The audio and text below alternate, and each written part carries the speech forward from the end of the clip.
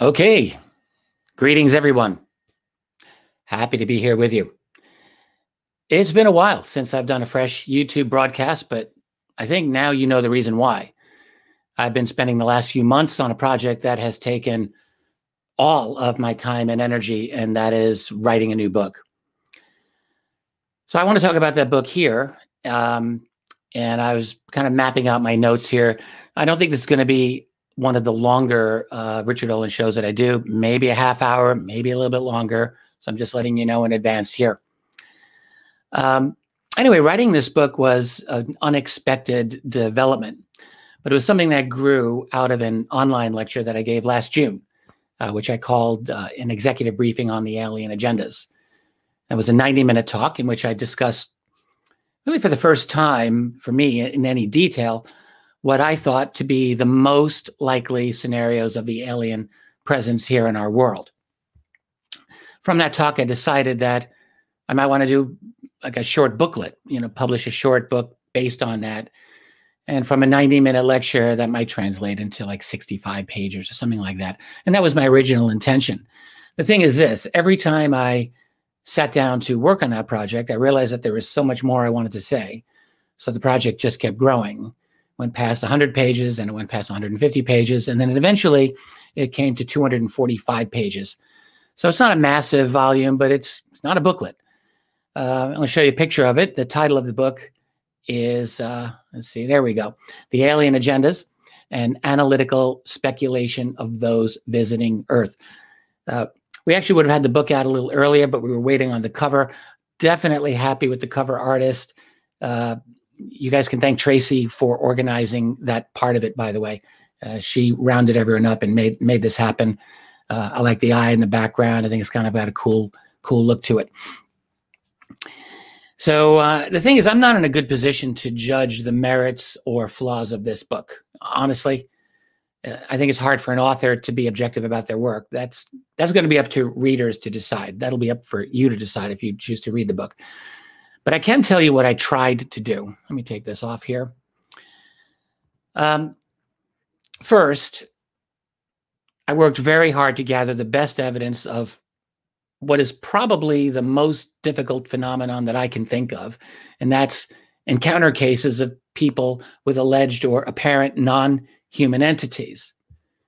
So that means alien abduction cases and all other types of encounters. And we all know that this is a tricky area, to say the least. It's a tricky area. So for that reason, and for a long time, I tried to avoid getting too deep into this topic, into what I thought the aliens were, what they were trying to do, and on and on. It's like I couldn't avoid it, but I also really didn't want to go deep into it. I mean, for me, I've always been a believer in sticking closely to verified facts in my writing. As any of you who have followed me, you know this. But here's the thing. There's always a need, and there's always a place for analysis that includes extrapolation and some speculation. I think that's totally valid, especially in an area like UFOs and potentially aliens, in which so much information simply is not available to us. Even now, after all these years, we're just still missing so much that we want to have. So we need to speculate if we really want to create a viable picture of what is going on, a scenario that makes sense, based on the best evidence also that is available to us, all of those things. Now, for most of UFO research, even through history, and that definitely includes current UFO research, most people, I would say, still avoid getting into those deep waters. And understandably so, to be honest. There's a tremendous amount of information you have to wade through. And then the most difficult thing, which is to put yourself out there and tell other people what you think, knowing full well that you are very likely to be wrong on any number of aspects of your argument. So that was my thought going into this. Like, I'm sure that some of the things that I think may be true may not be true, and that's just the name of the game. Even so, I'm very glad I wrote this book. One thing that I do feel confident to say is that I think it's a good read. And I also think it's an interesting book. I will say that the ideas and themes in it, they definitely fascinate me, and that is why I wrote about them. I tried my best to make this an engaging read for everybody. That means newcomers to ufology, and that means the old timers who've been in the game for many years. I think it's a fresh book, and honestly, that is my #1 goal at all times. Well, no, I want it to be an accurate book, but I want it to be a fresh book also. So let me talk a little bit about the book itself. What I've tried to do is identify what types of beings that people encounter, what the capabilities of those beings appear to be, how long they seem to have been here, and why they are here. And also, to the extent possible, what are their relationships to each other? That is, what are their goals, if any? Are there good guys and bad guys out there? And if so, can we identify them? Is there a long-range plan? All of these types of questions. So to do that, the first thing I tried to do was to take the long view of the interactions that people seem to have been having with these beings over many, many years, going back into ancient times. After all, if one or more group has been interacting with us for a long time, that might speak a lot toward their relationship to us. So toward that end, I actually start the book by examining a little known and definitely controversial claim that our genetics, that is human beings' genetics, were tampered with and essentially enhanced or modified roughly 40,000 years ago.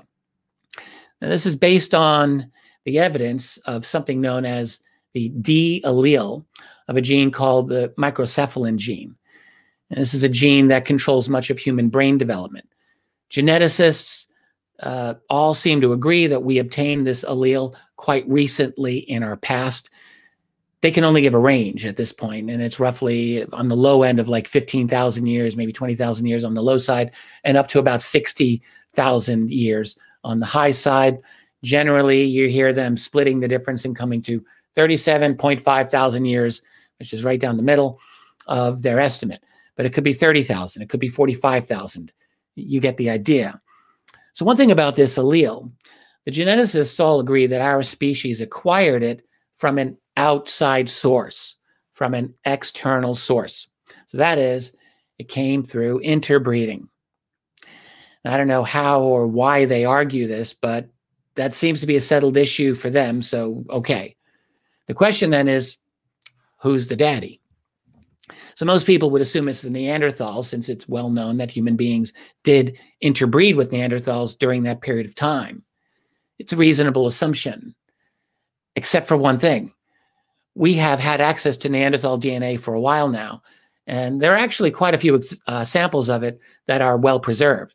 Specialists have been looking specifically for this gene and this allele, and the fact is, it doesn't seem to be there. And it's not for lack of them trying. They have been trying. I've read a number of the studies about this. So now maybe it is there. Maybe one day in 10 years or 20 years from now, maybe they'll find it. But there's a good chance they won't. There's been very thorough searching so far, and there's no luck. There actually was another human species around back then, a group known as the Denisovans. They were very closely related to Neanderthals. They looked a lot like them. Very minor differences, but they're specifically separate genetically. And we have a little bit less, we have quite a lot less data on them. But similarly, there's no DNA connection to this gene or allele that's been found. And the studies linking that to Denisovans have been very, like the scientists basically said, it doesn't look like it's there. So now I'm mentioning all of this in a book on the alien agenda is why? Because the obvious possible conclusion is that if it wasn't the Neanderthals and it wasn't the Denisovans, then we've got this from some external source. And the question that I'm asking is, could that source be extraterrestrial? I realize that is a stretch for many people. Okay, I understand that. Believe me, I do. I've been in the UFO field for 25 years. You get to pick up on a few things, like some people don't think that this is a very sane topic to be talking about and that these are crazy conclusions. I understand that. However, could it be that is an extraterrestrial solution to this? And I will have to say, absolutely, why not? Now, I don't know that, but I think it's a genuine possibility. To support this theory, I look at the spread of things like sky god myths in human history, and also brought forth some other connections that I believe strengthen this contention. One of them is the creative explosion that took place in our species around 40,000 years ago. I mean, certainly what we see at around that time is an exponential growth in human artistic genius, as well as in innovations in tool making and a lot more. So something clearly switched on with our species at around that time. Okay, so that's all I got to say on that whole thing. There's more in the book, but I'm just going to leave that here for now. Let's move on. The reason I brought this up is if we are someone's project, like if there was some hypothetical extraterrestrial species that looked at us those thousands of years ago and said, close but not quite there, let's tweak them a little bit. Boom, here we go. Is that a possibility? If it is, then we might be somebody's project. You know, in the line of what Charles Fort about 100 years ago wrote, he said, I think we're property. Maybe that's true. Or maybe we're someone's project. If that is so, all right, someone who decided that we would benefit from a genetic tweak, then what do we have to say about all the beings that people have been interacting with over the years? So let's start looking at that. I began by looking at encounters that people have had with completely human-looking entities. Or I should say entities that look human or looked human, but somehow or another didn't seem entirely human. So anyone who has studied this area knows that there are many such accounts like this. And they go back for thousands of years. And as a matter of fact, we've got some very, very interesting written accounts that go back at least several centuries. I have included several of those accounts in my book. None of those beings, this is very interesting to say, come across as hostile. Those types of encounters, the beings really come across mostly as standoffish, but they do seem to have had an occasional interest in monitoring the activities of our ancestors and very occasionally interacting with them. So combined with enough of good quality observations of UFO activity in ancient times, my conclusion is that at least one significant group has been here for a very long time. Now, there are many UFO sightings in the past that don't necessarily stack up to being all that much to get excited about, but there are enough of them that actually are quite interesting and quite compelling. So for that reason, I think that that's the conclusion I come to. There's been at least one group that has been here for a long, long time. Now, one question that I ask myself, and I'm sure you are asking at some point, is why would they look human? Why would any aliens look human? This is something that's really bugged me for a long time, and I've thought about it.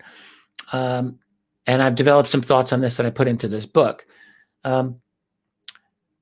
Most of that I can leave to readers of the book. You can follow my argument there. But suffice to say that my best guess at this time is that some of our ancestors may very well have been taken or, let's say, adopted by some other advanced group and essentially brought to that culture, to a completely different culture, a completely different society, and raised in that manner. That's one theory. And when I look over encounters that people have had in recent times with human-looking occupants of these craft, and there are quite a few of them, it becomes quite evident that those humans are very, very different from us. Even though they may look very much like us, there's a very different culture going on there. So I think that's one theory. Another theory, why would any aliens supposedly look human, is that whoever these beings were, they could make themselves look human, right? Through various illusions.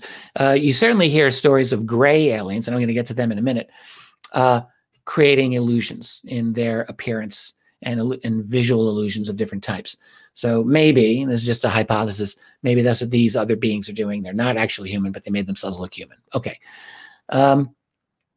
Or maybe that they actually are somehow human looking for reasons that are not clear to me, that I wouldn't understand why a species in another star system would have species that evolved to look that closely like us. Certainly the basic body plan, I think we can assume among successful technological organisms might actually look a lot like ours. It's totally possible. 2 arms, 2 legs, very handy. Eyes, 5, 6 feet above the ground, very useful. Having them forward looking, all of that. It's very probable, in my opinion, that successful species elsewhere probably would develop a body plan, maybe not that different than what we have here. So it wouldn't shock me in the least to find that there are humanoid aliens throughout the universe. And maybe some of them look very close to us after all. I don't know. My best guess, if I were to take, would be the first of my theories, which is that probably some of us, our ancestors in the ancient past, were actually scooped up, taken, tweaked, and that's their world now. But that may be something we never know the answer to. It's just my best theory at this time. However that may be, the evidence, in my view, is that the presence of these beings over a long, long period of time took place, let's say, at a very low level. In other words, I don't want to say a fully hands-off monitoring, but I do not personally see any significant evidence at all that we've been interfered with in our history. This is my conclusion. Other people may feel differently. But I do think that we've been monitored at a low level for a long, long time, kind of like an observation monitoring sort of a thing. That is until something very important happened, until our civilization went through a major transformation. And this transformation, which we are going through right now, has gotten the attention, in my opinion, of other groups. I mean, after all, in the last century, human civilization has completely transformed itself. We are now moving towards something that I have been calling the 4th stage of humanity. And I want to talk a little bit about that because it's relevant for this topic here. What I mean by the 4th stage of humanity is that for all of our prior history, human beings have existed basically in 3 fundamental forms of society. Yes, there's been lots of variations, but the basic forms have been 3 types. First, there was hunting and gathering, which lasted for hundreds of thousands of years. And then, about 10 to 15,000 years ago, we began our first transformation to what I would call our 2nd stage of existence, and that is the transformation to settled agriculture, sedentary agriculture, the agricultural revolution. This gave us our first cities, it gave us writing, it gave us the wheel, it gave us all the other inventions and developments of civilization. It gave us the Roman Empire, and it gave us all other human societies as well. It was quite a huge transformation, right? And that was our level for all the time since, until about roughly 300 years ago or so. And all of these don't happen overnight, obviously. They're a bit gradual. But that's when we went through our next transformation to what I call the 3rd stage, and that is our world dominated by science and industry. So you're talking the scientific revolution and then followed not long after by the industrial revolution. And those changed our world just as radically as did the previous agricultural revolution.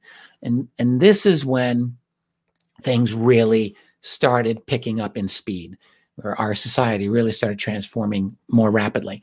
So by a little more than a century ago, let's say the turn of the 20th century, I mean, people were developing serious technology by this point, from railroads to telegraph, to the car, to the telephone, to airplanes, to electronics and powerful weapons like the atomic bomb and transistors and computers and space travel, the internet, smartphones. And now we are on the cusp of strong artificial intelligence and genetic engineering and really the digitization of our entire world and a lot more. And I'll just interject here. If some of you wondering, like, well, why aren't you talking about this? I actually am talking about this all the time on my website.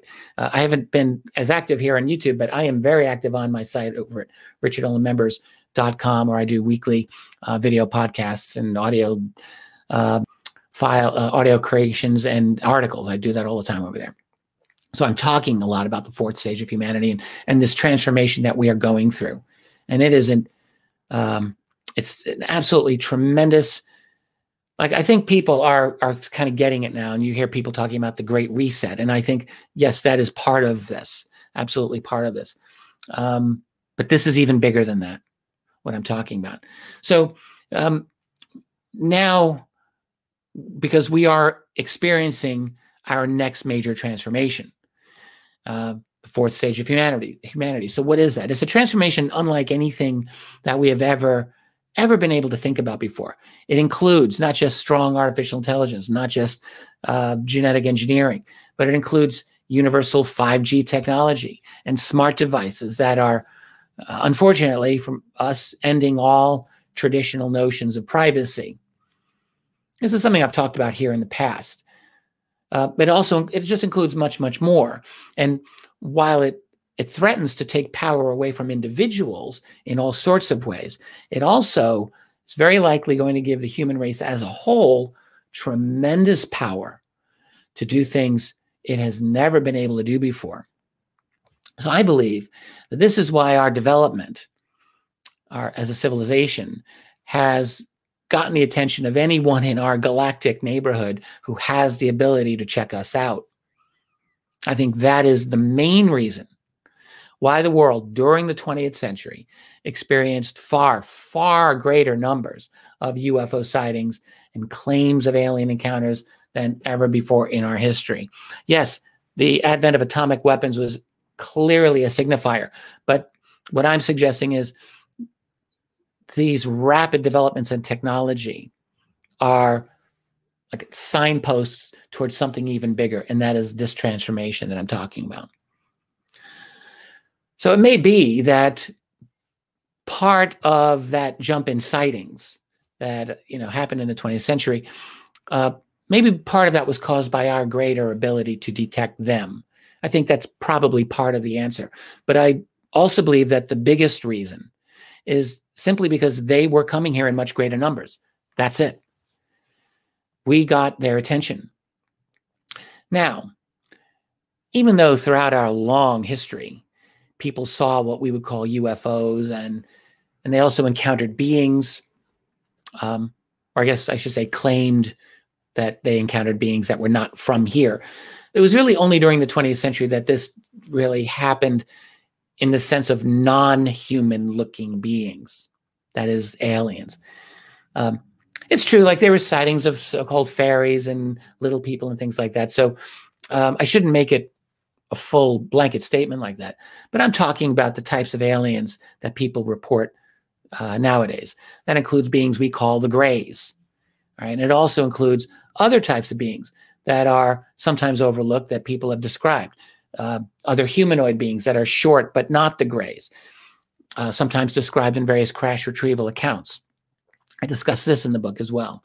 It also includes taller entities, and it includes beings that look like other species on Earth, like insect-like beings or reptilian type beings, and others still that look sort of human, but not quite human. So when you go through these reports, as I have gone through them in preparing this book, you have to allow for a substantial amount of error on the part of witnesses. I think that's just inevitable. But the thing is, there's been a tremendous amount of consistency with the basics. In my view, something definitely is going on regarding other types of beings that are here. Now, these other types of beings do not all act the same. One group has consistently been linked to the phenomenon of abductions, and that is the Greys, of course. I spent a fair amount of space in the book analyzing the Greys and what they appear to be up to. There is clearly a covert operation going on. And in the book, I make the case that this operation is known to at least some of the human elite that has power today.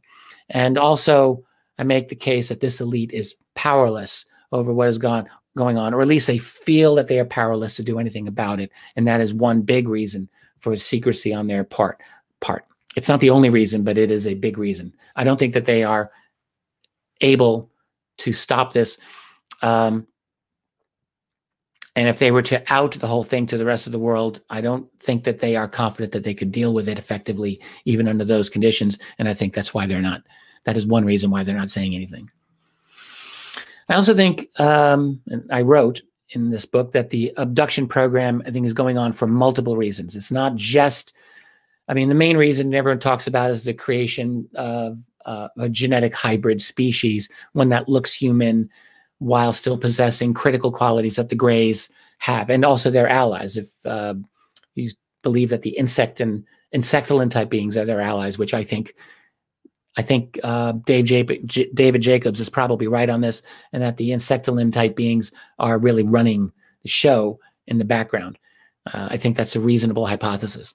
But anyway, the point of these hybrids is that they look human, but they have certain qualities that these other beings also have. One of those qualities is some form of telepathy, or if you don't want to use the word telepathy, maybe some level of mental influence that they are able to exert.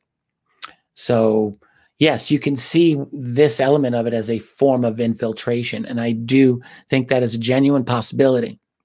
I also think that there are other motivations for abductions that are separate from hybridization. And I go into these in the book. One of them I would just simply characterize as a highly sophisticated monitoring operation via implants. I definitely think that is going on. And not just by the Greys. So my book explores current interactions that people are having with these alien entities, including the infamous reptilians and insectoid types of beings, as well as ongoing interactions with bizarre but very human-looking beings that just seem alien, but they look human. Now, throughout all of this, believe me, I was well aware of how crazy some of this is going to sound to some readers. I'm quite aware of that. So in that sense, this was not a safe book for me to write, since I realized that I have jumped into some wild territory.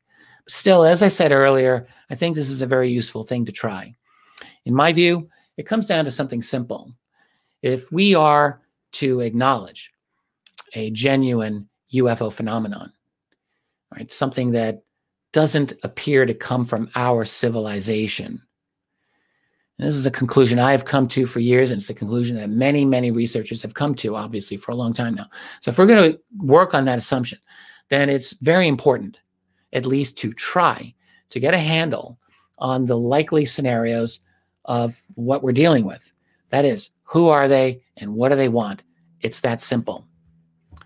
So as I state throughout this book, The Alien Agendas, we are at a severe handicap in understanding the answers to a lot of these questions that we want to ask. I mean, first of all, we're dealing with a phenomenon that is inherently very, very difficult for us to grasp. That's a really important thing to get a hold of here. All right, at least one and possibly all of these visitors or these others operate at very advanced levels. And it's just difficult for us to deal with that. That's the reality. And secondly, there is secrecy at all levels of what is going on here, starting with these other beings, as well as our own power establishment. And we all know that. But despite the difficulties, this is important to understand. Like, this theme is important, and this is exactly why I wrote this book. Many people don't realize that it's important because, frankly, the problem is kept far, far removed from their daily awareness. We all know this as well. Deep below the surface level of our world, of the ever-shrinking number of conversations and opinions that people are allowed to have, there is this nagging problem that is not going to go away no matter how deeply it's buried. So the title of my book, The Alien Agendas, I use the word agendas rather than agenda. I don't think that we're dealing with one single group.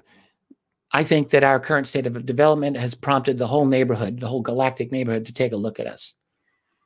And not all of these other beings are necessarily bad or malevolent. And I really want to make this point. There are enough stories of people to this day who have had what they strongly believe are positive encounters with, well, some other beings. And, for a long time, I didn't personally really know what I thought about many of these types of claims. But honestly, there's just too many of them. And I personally cannot find a good reason to dismiss them out of hand. And it's also not illogical that there would be at least one group that has been here for a while and may want to help us. I don't think that that's, I think that's actually a logical assumption. And it does seem to be supported by the evidence of a number of these interactions that people have been having. And maybe the benevolent group or one of the benevolent groups is the one that's been here all along. I don't know. But there is enough diversity among these other beings that I do think we are looking at multiple groups and agendas. The main thing, I think, and which I suggest in this book, is that all of these groups are very interested in what we are now about to embark on, this transformation. As I've been saying for years, we are about to leap into their world, and I'm quite sure that they know this. Underlying all of this massive, untold story is the question of whether this is all a good thing or a bad thing. Well, one of the things that many, not all, but many abductees talk about from their human hybrid handlers is about some sort of coming great change. If you go back on this channel and you listen to the interview I did with Dr. David Jacobs from a couple of years ago, he talks quite a bit about this. But a number of people have mentioned this, and from a number of different abduction researchers, not just David. Quite a few abductees have talked about this, that they have heard about this from the hybrids or the hybrids that they have interacted with, that there's going to be a great change coming, a great change. No one gives any details. One thing to me that is quite obvious about that is that we are going through this great change right now. This is not necessarily something that the aliens are going to be causing. It could very well, and I think this is the case, something that they knew about and is happening. We're doing the great change right now. And it's not something that's happening overnight, but it is something that's taking place over the course of a couple of generations. It's not that long in the grand scheme of things. It's happening. Our society is moving into something totally different that's never existed before. And it's a fair question as to whether or not it's becoming literally anti-human, or at least non-human, some kind of non-human environment. It is clearly, in my view, becoming disconnected from our natural state of being. So that is a question we really want to be asking, and I do ask this. But this great change, this is the key, it seems to me. Whether it means that humans will still, maybe there's the positive aspect of it, like we'll all develop higher consciousness and higher intelligence and become peaceful and somehow better. Maybe. I don't know about that. But, or maybe we're just going to be turning ourselves into one giant anthill. You can reflect on those possibilities yourself. But here's the thing. The outcome of this change matters a great deal. And this is why I conclude that one or more of these groups aren't just interested in monitoring and observing this process, but I believe quite possibly trying to manage this outcome. And this can happen through a variety of means. It can happen from quiet and strategic infiltration. It can come through some form of control or leverage over that process in any number of ways. Or it could happen by other means that I haven't even thought about, or maybe no one has thought about. It is not hard for me to imagine that some groups would want to control this process that we are going through, because it is a very powerful process with tremendous implications. What we are doing here in this transformation, as scary as it is to many of us, and it scares me, I'm not going to lie about that, but what this process is doing on one level to some people and to some groups is incredibly valuable, like literally something of great intense value. What our civilization is creating in this transformation has value to a number of people because it is giving this species, our species, tremendous power that is coming out of this technological and ultimately societal and ultimately biological transformation, because genetic engineering is figuring into this too. So this is a powerful transition that we are going through. And that means it is potentially dangerous to other groups, and it is potentially disruptive to other groups. I'm not persuaded at all by people who say, oh, they're so far ahead of us that why would they want to worry about us at all? I don't believe that. I think what's happening is change doesn't happen on a gradual scale like this. It doesn't just go bit by bit by bit. No, it doesn't work like that. It goes bit by bit and then leaps, bit by bit and leaps, and so on. That's what these revolutions are about. That's what these transformations are. So we're in the process of a transformative, qualitative leap to something fundamentally different. The transition from hunting and gathering to agriculture wasn't just a little bit more of the same. No. That was a dramatic transformation. The transition from an agriculturally based society to science and industry was not just little bits and pieces here and there. No, it was a dramatic transformation, a qualitative difference. And that is what we're going through now. And that's going to take us to a substantially greater level. You think about with strong post-singularity AI, nanotech, the mind boggles at all the ways that these different technologies are going to be interacting with each other. We really cannot imagine this, but it's radically different. And yes, disruptive to anyone out there, which, by the way, I have speculations in the book that those societies are very possibly incredibly stable, stable in a way that human societies have never seen any such type of stability. We're biological and our lifespans aren't that long, and we have passion and we have ego and we've got all of these other qualities. I don't think that these other alien groups operate like that any longer. My best speculation is that they are probably ruled by a very, very advanced, highly sophisticated set of algorithms. It doesn't mean that they have no agency of their own individually, but the sense that comes to me from the people who've had interactions with these beings is that there's a very regimented form of society, and very likely a very stable, and I'm almost inclined to say ossified type of civilization. And this is all speculation on my part, but this is what I believe is very possibly the case. So yes, they would have a very strong interest in overseeing and potentially managing this process. And then you're getting down to a very tricky problem of counterintelligence of this presence. And, these again are issues that I do discuss in the book, and they have to be an absolute nightmare for any human groups that are charged with dealing with this. I can only imagine. Doesn't mean that all the groups out there are bad, or seek to control us or do us harm, but it is entirely possible. And one continues to hear the leaks and the rumor mill from within the classified world that this is in fact the case, that there's at least one group that we really have to worry about. So I'm going to leave it at that. There's much more that I discuss about these issues in this book. By the way, it's available as a paperback and as an ebook. It will very soon be available as an audiobook. I'm very happy and proud about that. We've got a great audiobook reader who's working on it right now. So I think that will be available, I think possibly in the second or third week of December, hopefully before Christmas. So you can pick it up before then.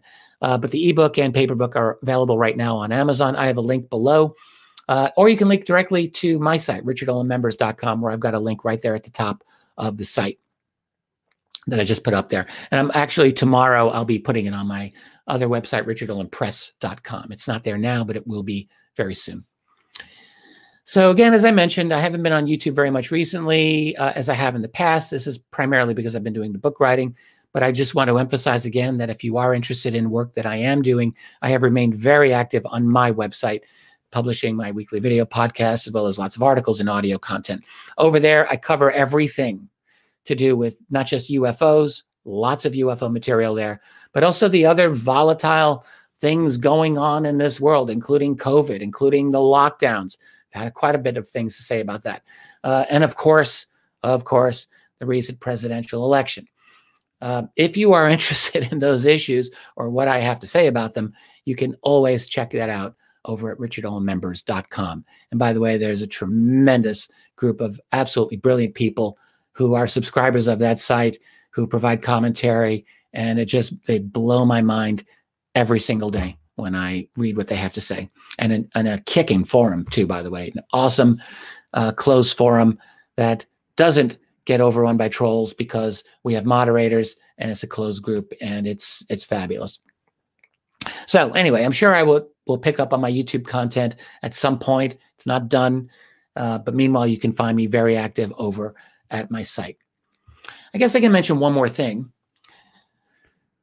As soon as I finished completing my book a couple of weeks ago, I started doing something else. And that is to engage in a serious jumpstart, or re-jumpstart, I guess I should say, back into the project that has been sitting in the waiting room for 10 years. And that is Volume 3 of UFOs in the National Security State. I'm surprised at how much I'm getting done. I've been reviewing the massive data that I've already had, which, thank God, there was a lot of it that I've already done. And now I'm just very happily going through more research to get everything else ready for this book. That's the next book that I'm going to publish. It will be Volume 3 of UFOs in the National Security State. I'm not letting any other projects get in the way of it at this time. So I don't easily get excited on projects that I'm engaged in, but I actually feel a little bit of excitement about this. I'm very happy to be going into it. And I have no doubt that I'll be giving updates on that project, at least over at my site. And if I get a chance, I'll do it here on YouTube as well. So that's pretty much all of everything I've got here. I just want to say one more thing, which is that through all of this difficult time in our world's history, in our nation's history, if you're in the United States, but really wherever you are, I want to thank everyone who has continued to support the work I do. Tracy and I remain very grateful for the friendships and for the goodwill that so many of you have graced us with. And I just want to thank you all personally for that. And that's it. Thanks for being here with me. I will catch you again sometime soon. And let's just all remember, keep fighting the good fight. Later.